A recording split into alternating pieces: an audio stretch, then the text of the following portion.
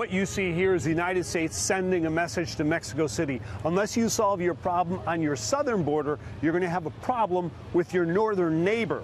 So what you see here is the United States is narrowing the amount of territory it has to defend in case indeed the migrant caravan tries to come to the border, have a sit-in, or literally run the border here at the port of entry in San Ysidro, where the Mexicans have already helped out. They've shut down 4 lanes of traffic here. So they brought in these barriers in case the people come up. Then they got these ones here they can bring in very quickly, mobilize, and literally move them right over here. And what the United States did today, they've never done before, here, shut down the border for 5 hours. So they can bring in more K-rails, or these concrete barriers, and concertina wire.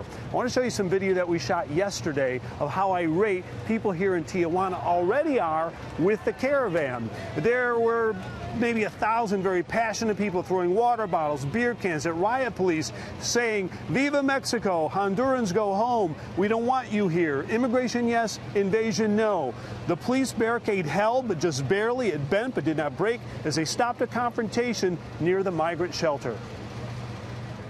You see people, within the migrant caravan smoking weed, drinking, throwing rocks at the cops, causing chaos. Some of these people that are coming into with these caravans are committing crimes, and so we are protesting. I am protesting that we want the government to take control. Now, their point of view is basically this. They feel that these migrants entered illegally, even violently, at the Guatemala border.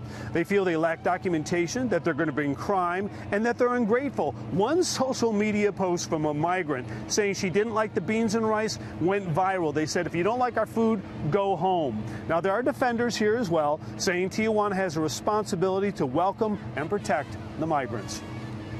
It feels like they invaded, and that was not the correct way, but I know all of them are not like that. We are here for work, to have a better life, and no trouble, not troublemakers.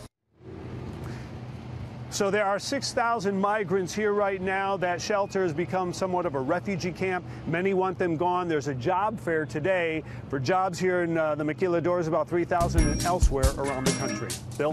Thank you, William.